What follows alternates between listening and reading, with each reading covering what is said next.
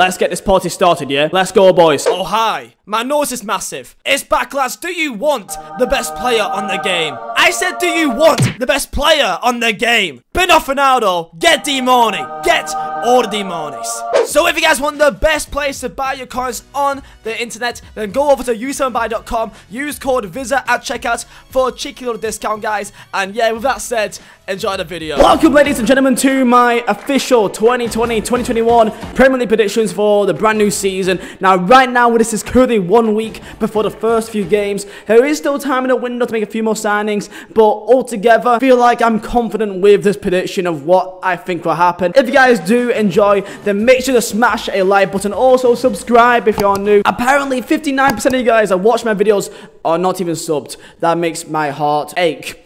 It makes it ache, man. And also, if you want to, put down below in the comments your own Premier League predictions for the season. And let's see how wrong we are all together in May. I look forward to it, boys. And with that said, let's get into my predictions. Let's go. 20th place for me is my most confident one.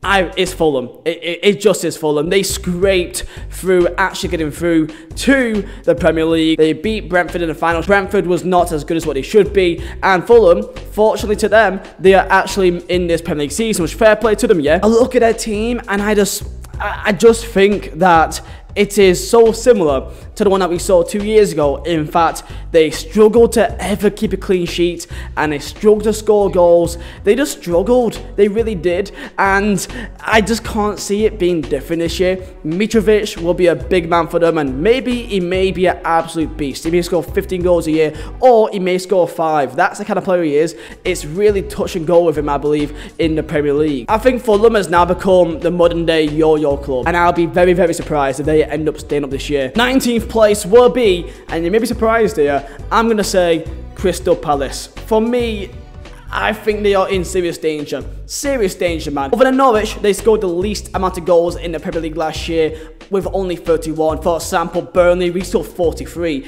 So if we're scoring more goals than you by more than 10, then you know there's an issue there. They've not got a proper striker. I mean, there's Jordan Ayew, who is decent, but I just don't think he's good enough anywhere near to be the main man. Other than him, and maybe against Zaha, there's not real goal scorers in there. Vizeh is a nice signing from QPR, and he may be able to force some sort of creativity, but again, it's his first season in Premier League and he may need some time to, you know, bed in, get some experience. And I look at the team, I look at the defense, it looks like it's aging, it looks like it's got a few mistakes in there, like a Sacco and, you know, like a 35-year-old Gary Cahill.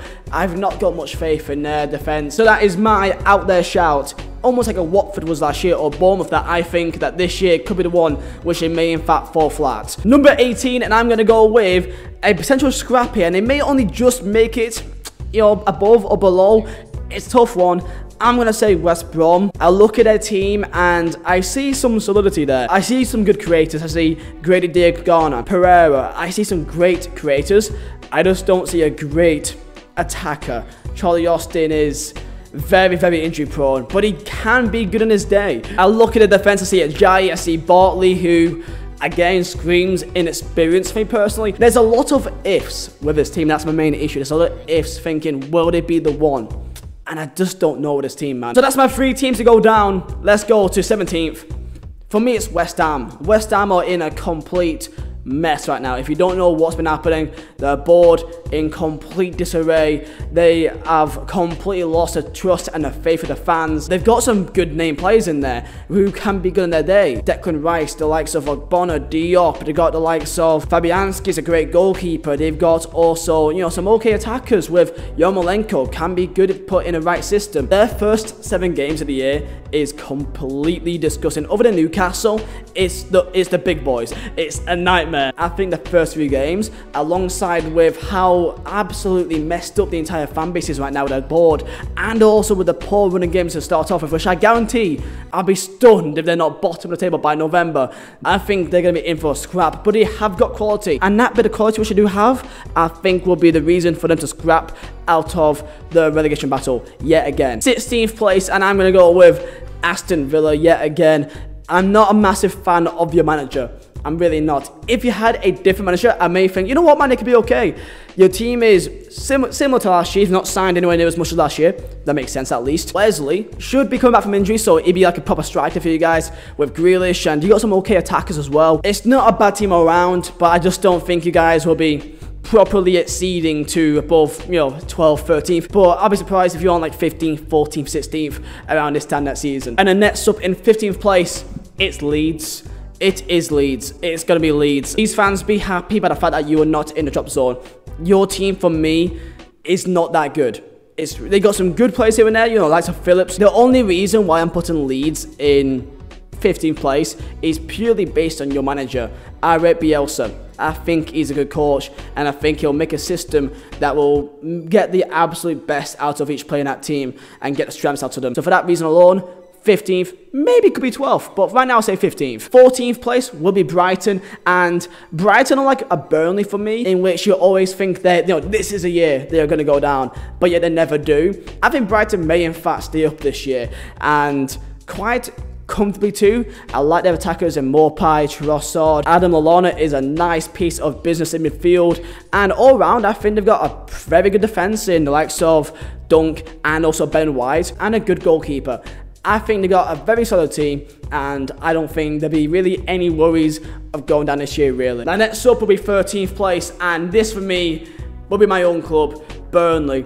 We've not really done much at all in this window. We have got a bit of an Asian squad, I'll be honest, and with what I've seen, we're still solid as anything. Sean Dyche for me is an absolute genius and top 5 best managers in the Premier League. That is honestly what I feel. For what he's done, look at the team we have. We should be nowhere near 10th place last year. Never mind 7th place 2 years ago and getting to Europe. What he's done is unreal. And we've not lost anyone. The Talkhouse is still there. Nick Pope is still there. As of right now, if they leave, then I'm maybe a bit more worried. But from what I've seen so far, we're still solid. We still know our values. I'll be surprised if we still stay in top 10. So I'm going to say 13. Now, between 12th and 11th, it's between two teams, and it's between Newcastle United and Sheffield United. I don't know who is going to go between 12th or 11th. I think it's going to be one or the other. For me, let's say Sheffield United, they did fantastic last year. Absolutely fantastic. They are a credit to the league that they don't have a great team on paper, but the way they play in a system, which is what they've actually achieved, is unbelievable. I really do like them. I just think that there'll be an essence of second season syndrome that some teams that may have not known how they're going to play will now understand how they're playing, figure them out a bit more. I think their lack of quality will be shown up a bit, but they'll do well enough to have a stable season and maybe around 10th, 11th, 12th. That's what I expect from them really this year. At Newcastle, with apparently a signing of Callum Wilson coming up, I believe if they get Callum Wilson, I think Newcastle could be 11th place. So as of right now, Newcastle 12th and Sheffield United 11th. 10th place in the top 10 now. I'm going to go for Southampton. Southampton, I like their manager. I like their team, some great attacking players. Ward-Prowse is a fantastic midfielder. Danny Ings, back in form, I'd love to see it. Defensively, I feel like they could be a bit weak at times, but stable enough, and I think 10th place could maybe challenge a bit for Europa League a bit. Near the end, I think that is probably a safe prediction for them.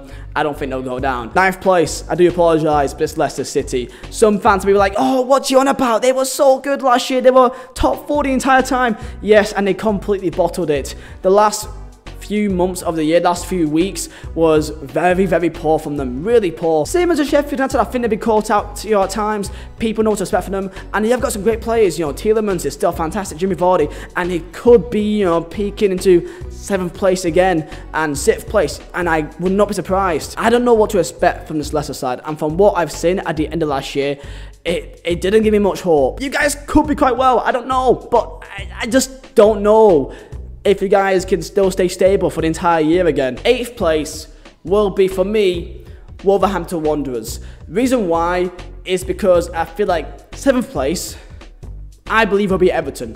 And the main reason for that will be because of Carlo Ancelotti. I think with a full season for Ancelotti to really grab a hold of the proper team, I think that Everton will go above Wolves in this season. I love the Wolves team. I think they're really enjoyable to watch. They're a great, enjoyable team. But speaking more about Everton, they've got some great signings. James Rodriguez on the way.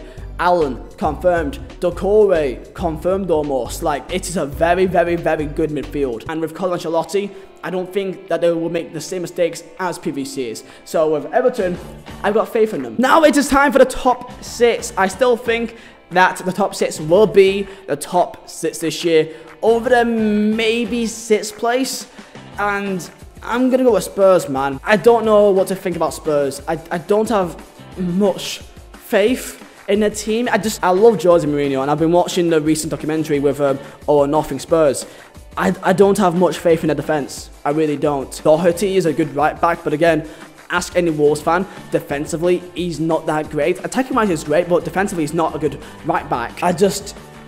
If I compare them to the other teams that I've seen in the top 6, and thinking where would I rank them, I think Spurs is the one team which has took steps backwards when each other team is taking steps forwards, and that's the way I see it. Now here we go, 5th place or 4th place. My top 3, I think you should probably all know who it is confirmed. It's just between Manchester United or Arsenal. And I don't know, because it all depends on the managers. I prefer Arteta to Solskjaer. I think Arteta is a better manager. But I think that Solskjaer has a better team than what Arsenal has. The midfield, for me, is so much better with United. You know, they've got likes of Van de Beek, Paul Pogba, Matic can do a good job as a CDM at times, and also, I guess Bruno Fernandes can drop deep if he has to. Compared to Arsenal, which is, as of right now, the likes of Torreira, of Xhaka, and I don't know if I really rate that much compared to United. And you may think I'm stupid, but I personally don't believe that Sancho is going to Man United. And I kind of prefer if United improve their team in different areas, such as their defence. Saying that Arsenal and Arteta has already got 1 trophy. I'm going to say that Arsenal will be 5th place. And then Manchester United in 4th. I think Arteta at United will be a lot better than Solskjaer there. That's my opinion on that. And also don't forget the fact that Man United had a fantastic end to the season. Fantastic end to the season. So, yeah, I think United may have the 1 here. 3rd place for me is going to be Manchester City. I feel like they're going to go gun-ho for the Champions League this year. It's going to come to a stage where they have to focus on the Premier League or the Champions League. And one of them they will have to put more focus on at one stage with their team. They've got a fantastic team. But I feel like Pep Guardiola needs a Champions League. And I think City will be in for the title the entire year. And they would prefer to win both. But I just don't trust Pep anymore. I think that he will have his complete focus and will disregard the team selections for the Premier League to completely go all out for Champions League football and try and win it. And I think that will end up being an issue for them. So for me, City will be 3rd place. I think they've got that odd hiccup which I think they just have inside them now. So for me, it's going to be Man City 3rd. I'm surprised that they have done so well. Absolutely destroyed the window. It's Chelsea. Their attack, man, is now dirty, man. It's the upgrade of Mason Mount and Tammy Abraham and Pulisic has now gone from Ziyech and Havertz and then Timo Werner. That is an unbelievable upgrade. Like, it's disgusting. And with Chelsea last year, I remember this. They did so well in possession, but yet could never finish off the game. I remember seeing a compilation of Tammy Abraham where she just missed so many, easy chances at that level, which she should put away, and he couldn't kill off the game, and that dropped them many points. I think Timo Werner will be the top goal scorer in the league, because he has a lot of players that will feed him the ball. Ziyech, Havertz is unreal, but they've also already got Kovacic, and Pulisic is now a decent player for me, honestly. They've got a lot of good players. The reason why I don't think Chelsea will win the title is their defence. Yes, Thiago Silva is a fantastic centre-back. He really is. He literally was just in a Champions League final. He's a great centre-back. It's just the consistency of putting all that together in one team. I think that may be an issue for them, and I think they may drop a few points here and then. And with the win in the league, it's consistency. And the main team who has won the league so much, which is Liverpool, they have been the most consistent side in Europe for the last 2 years in a row. The only game which I can think of that they've lost, which is like a shock, is Watford. You know, Liverpool lost to Atletico Madrid, which isn't a massive surprise because they are a great team. You know, and they have lost to teams like Arsenal, which is, you know, a great side. The team is still what it is now. They probably will get Thiago in, which will improve their midfield even more, and probably take out Ronaldo. I think that they're going to be just as dangerous as it was last year. They've not made many signings, but they don't really need to. I think they've still got a young enough squad of some great young players. I think they've got a great team still, and I think Liverpool will win the Premier League. Chelsea second, City third, and Manchester United fourth. And there you go, boys. That is my prediction for the 2020-2021 Premier League season. Let me know down in the comments if you agree with any of these.